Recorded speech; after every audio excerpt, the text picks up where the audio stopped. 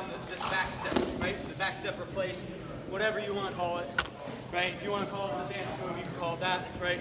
I'm just going like this, okay? Scarecrow. TJ goes scarecrow.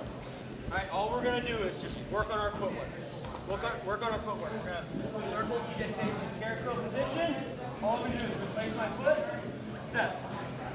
Never let my chest be behind my leg, right? So if I step to this and my chest stays behind my leg, it's going to get the TJ my leg.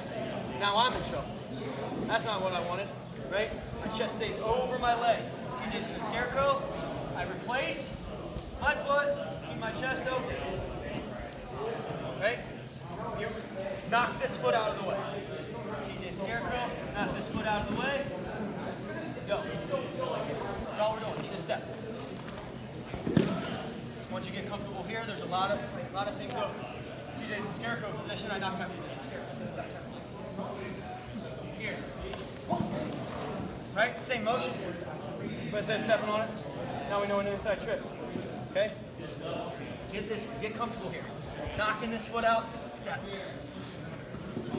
Step. Chest over your knee. Okay, from here, I'm staying into it. Again, my chest over my leg. Heads up. Right? I don't want to be looking down towards the mat. I want to be looking up and across. Right? Lock my hands. Lock my hands. I know some coaches teach this type of stuff. Don't go there yet. I don't. Right? Step up. Here. Still, my hands are locked. I think this is my strongest part of my body. My grip. You break my grip, you must be pretty strong, or I must be out of position. So I don't like breaking my hands. Here. Squat, put him on his butt. Now I'll unlock my lock. Climb up this lock. Get my points. Okay? Stay on that leg. The longer the time is between stepping on his foot and locking my hands, the worse. Right? So I don't want you guys being way up here, stepping on this foot, not trying to lock my hands. We're trying to lock my hands like this.